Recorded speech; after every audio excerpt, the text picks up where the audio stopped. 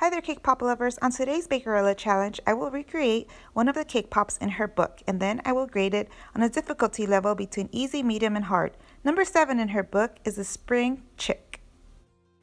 You will need yellow candy melts, rainbow chip sprinkles, flour sprinkles, a black edible marker, and some pop sticks. Take your cake pop stick, dip it, and stir it into the cake ball. Let it dry. Then dip your cake ball into the candy melts, tap off any excess, and use a toothpick for any air bubbles. For the beak, take an orange rainbow chip sprinkle and add it to the middle of the cake pop. Now taking your orange flour sprinkles, add one on each side, and that makes the feet. We can't forget the wings. Get 2 yellow rainbow chip sprinkles and add it to each side. It's coming together, set it aside and let it completely dry. The final step, take your edible marker and draw on some eyes. All finished, it's so cute! This gets an easy on the difficulty scale.